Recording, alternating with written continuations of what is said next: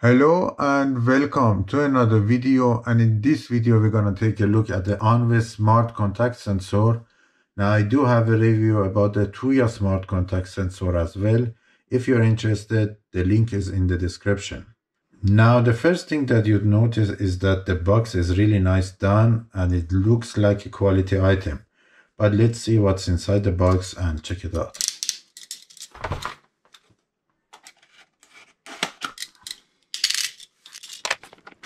Okay.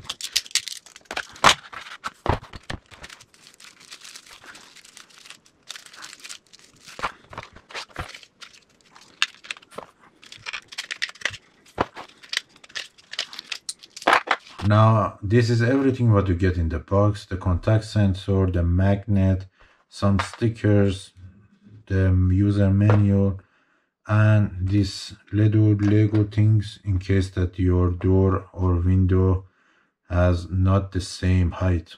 Now, I'm not gonna use the Apple HomeKit directly, but instead of that, I'm gonna use the ONVIS Home app and see if it's gonna work.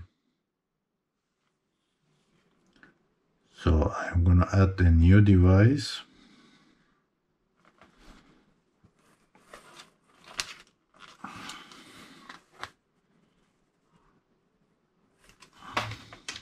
Now it's done. That was really easy. Let's see if it's gonna work.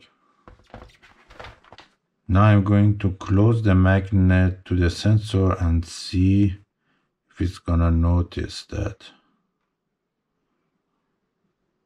Closed, yes.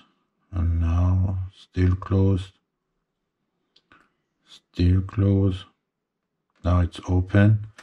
Now this one, it works very good and it's more sensitive than the Tuya smart sensor, and the quality is obviously much better than the other one.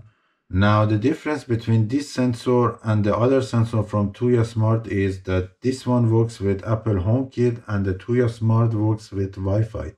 That means if you don't have Apple TV or a HomePod or an iPad as a home hub, you can't really reach this sensor when you're away.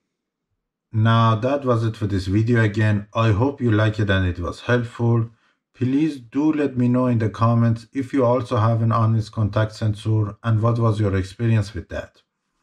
Please don't forget to subscribe to my channel and sharing this video with your friends. Thank you again so much for watching and see you next time.